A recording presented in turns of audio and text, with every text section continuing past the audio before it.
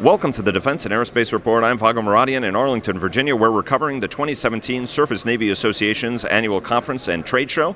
Our coverage of this trade show is sponsored by Raytheon, and we have with us Ron Jenkins of Raytheon, who is the Director for Precision Standoff Strike at Raytheon, and we've also got Gary Holst, who is the Senior Director for Naval Surface Warfare at Kongsberg's U.S. subsidiary.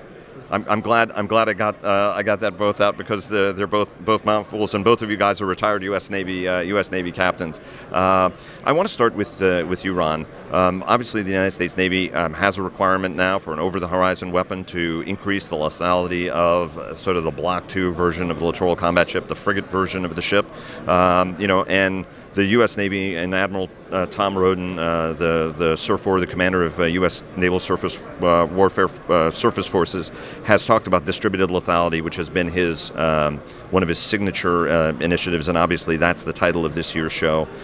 Where does this weapon come into that, in this competition? What are the attributes of it, and why do you guys think that this is the right solution for the Navy? Well, the distributed lethality strategy that the U.S. Navy is working on right now is critical to future warfighting for the U.S. Navy. So if it floats, it fights really makes sense. And what Admiral Roden would like to see is increased offensive capabilities across the fleet, across the world, and to really distribute lethality. So the NSM brings that operational distributed lethality to the fleet today. This is a weapon that's ready today, ready now, operational, fully gone through its testing. Is not a test article. It's in the Norwegian fleet. It's ashore as a coastal defense weapon for Poland.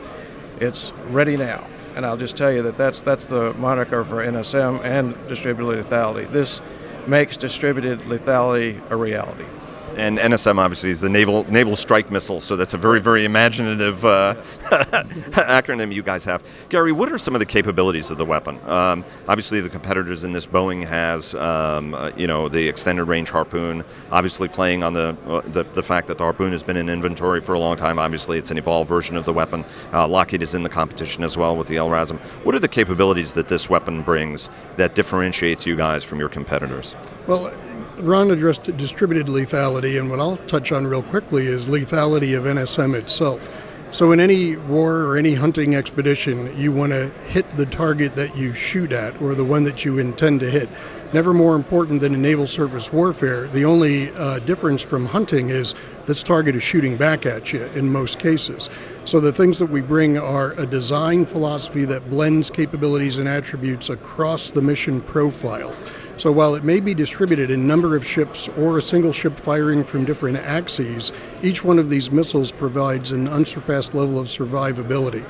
We do that by low observable design technologies, the flight profile, which is extraordinarily low to delay detection, and then as we anticipate encountering defenses from a heavily defended target, the missile has abilities and capabilities that it will counter each of those defenses, whether they be long-range major caliber guns, surface-to-air missiles, or a close-in weapons system in endgame. The real heart of the missile, though, is autonomous target recognition.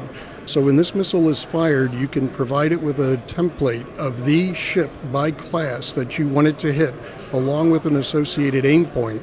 And if it gets to a group of ships where your target is trying to hide or is being defended by contemporaries that are in company with them, it will seek out and attack that target and that target only. So it brings a number of rules of engagement advantages, both to avoiding friendlies or neutrals and to hitting the high-value target in an adversary SAG. As you're looking at the performance envelope, what size warhead are we talking about, and what sort of range are you guys reaching out to? Well, the requirement is for over the horizon, so it depends on what your high eye is and where the horizon is. But we're talking about a missile that can go, in excess of 100 nautical miles is the watchword for that.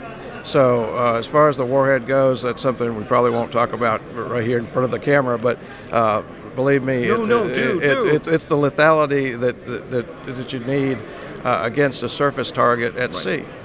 And let me take you to cost. I mean, obviously cost is an important factor for everybody in this game. There's going to be a little bit of a budget increase, or at least that's the anticipation, but even the VCNO, Admiral Bill Moran yesterday said that he doesn't expect that much more money, so that there will still be financial pressures. How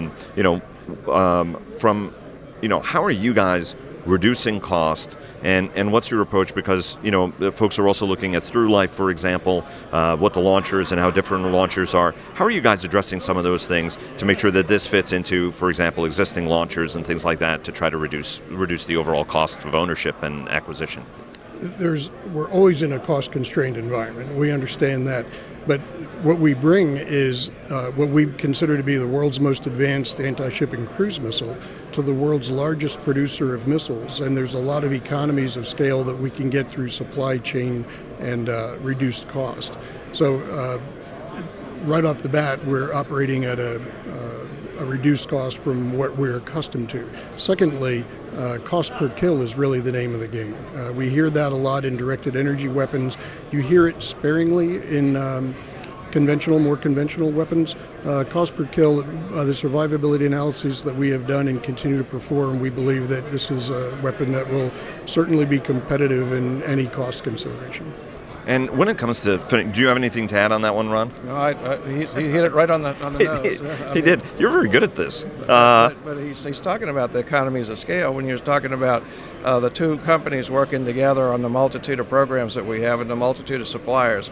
We're taking advantage of that. And tell me a little bit, how many do you notionally think, how many naval strike missiles can you put on an LCS, effectively? What's the number you guys are shooting for? It depends. When the final RFP comes out, we'll perhaps have a little bit better, but all of the numbers that have been discussed with us, we could exceed based on space weight, power, and cooling margins. So the unit of issue today in ships that we have outfitted throughout the world is 8 per ship. We can certainly go above that. Great, guys. Thanks very much. Thanks very much for joining us, and best of luck on the show. Thank you very much. Thanks.